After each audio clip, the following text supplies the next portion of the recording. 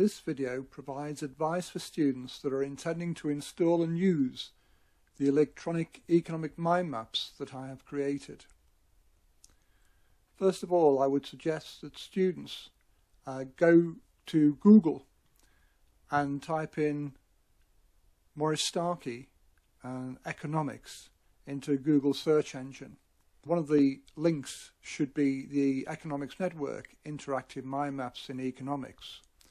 If you click on that link, you should get to this page on the Economics Network. If you then scroll down the page, of importance here is the zip file initially of the mind maps. So what you want to do is left click the mind maps. So now the mind maps have been downloaded, I highlight the file, and then this time I right click the file and extract all, and I will extract into the same folder.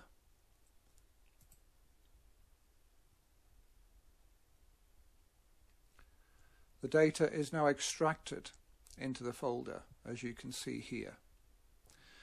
So the next thing that I do once the mind maps have been downloaded is I go to install the MindJet Mind Manager software. So again, I go to the web page that we were on previously on the Economics Network, and I click MindJet Mind Manager software, and it brings up the MindJet Mind Manager web page. I then choose the Mind Manager software for whichever operating system you have, whether it be the Microsoft Windows operating system or the Apple operating system. You then click the appropriate link and download it onto your computer. And then once you've downloaded it, you can install it. I would recommend that you ensure that you're in the computer's administrator mode before you install the software onto your computer. Once the software is installed on your computer, if you go to the Add Folder shortcut and then you click on the location where the content is stored,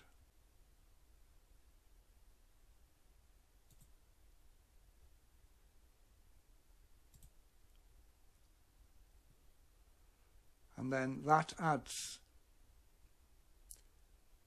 the economic environment folder shortcut to go together with all the mind maps contained within the folder. In order to get this section on the mind maps, you should click on Files, Options, and then ensure that Enable Mind Maps task pane is open. So select Mind Maps task pane. So we then click OK. And also you may need to enable the task pane at the bottom of the screen, bottom right hand corner of the screen as well, in order to see this view. So we've now got the economic environment mind maps downloaded. All the mind maps contained in the folder are shown in this section. The Mind Manager software is also free to download if your sole purpose for using the software is to view the content created by other people, so that if you are just viewing the content that I've created, then there is no need for you to pay for the Mind Manager software. You have opened the Files and Options tab in Mind Manager, and in the General tab selected Enable Mind Maps task pane. Remember, that was this area here, Options, etc. You then went into the bottom right hand corner and enable the task pane bar, and then you went to Add Folder shortcut and then went to the location on your computer where you downloaded the file and unzipped it. Remember, right click the zip file in order to unzip it first before linking to it. Added the folder shortcut. Now the main map is economic environment. and this mind map is called the master mind map because it contains hyperlinks to all the individual mind maps in the folder. And this master mind map is separated into the various topics in economics. So all the mind maps, individual mind maps contained within the folder, are linked to from this master mind map, economic environment, and you'll notice that the current version in April 2020 is version 1.9. As I mentioned, if you click a circle at the side of a topic box, that takes you to a more detailed map.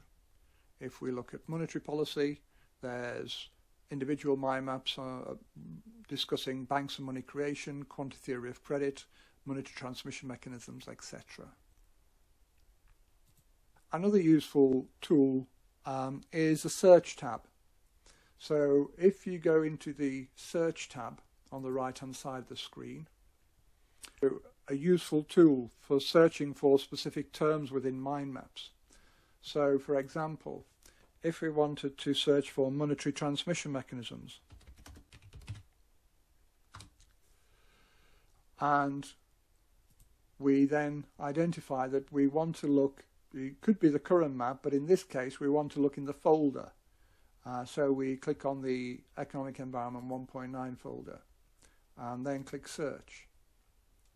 And what you'll find is that the program searches for all occurrences of the monetary transmission mechanisms term within all the mind maps in the Economic Environment folder. And you can see the search tab populating with examples of the term being used.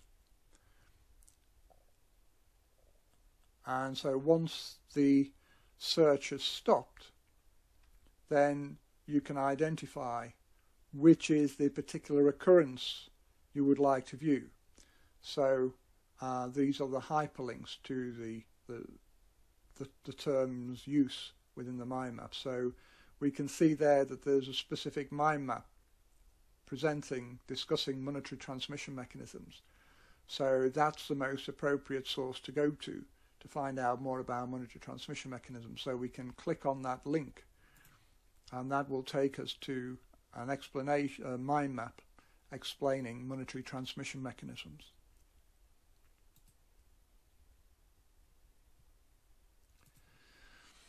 Also in the economics mind maps folder, in some of the mind maps you will find spreadsheets, and so we can click on this and it shows various spreadsheets. For example, if we're calculating point elasticity demand, we can find that information where there's a green downward arrow at the side. If we click on that, then that opens up the relevant spreadsheet. We know there's a spreadsheet associated with it because there's this spreadsheet icon at the side of the topic box. So this presentation has introduced you to some of the functionality that exists within the Mind Manager program and has provided some guidance on both installing and navigating the electronic economics mind maps that I've created and which are located on the Economics Network.